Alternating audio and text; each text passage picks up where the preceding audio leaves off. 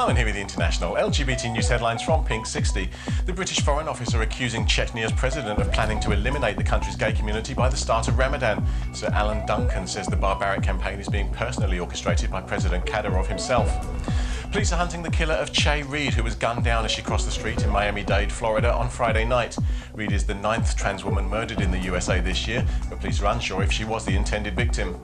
Hampshire police have been criticised for their handling of a hate crime after 5 lesbians were brutally attacked in Portsmouth at the weekend. The women say they were assaulted by at least 15 men, and police ignored one woman as she had a seizure on the ground. Germany's far-right AfD party has elected an out lesbian mother to fight Angela Merkel in September's election. Alice Weidel's Eurosceptic party opposes the recognition of same-sex parented families and marriage equality. And finally, the web is buzzing over Elton John's recent Brussels death after he contracted a potentially fatal infection while on tour. The 70-year-old superstar received immediate treatment and is now recovering at home with his family.